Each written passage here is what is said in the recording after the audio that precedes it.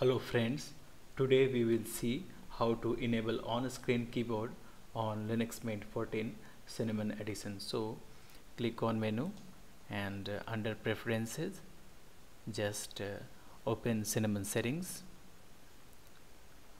Now you can see here applets, so click on it to open,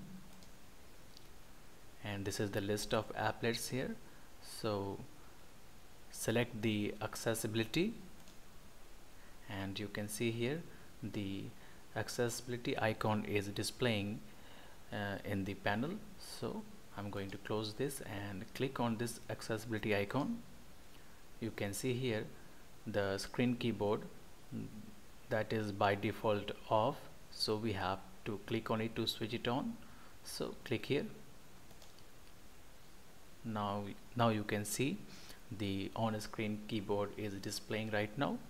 So to go back, just click this icon here, the keyboard icon. So this is how on-screen keyboard is enabled in Linux Mint 14 Cinnamon. So that's all for now, friend. Thank you for watching.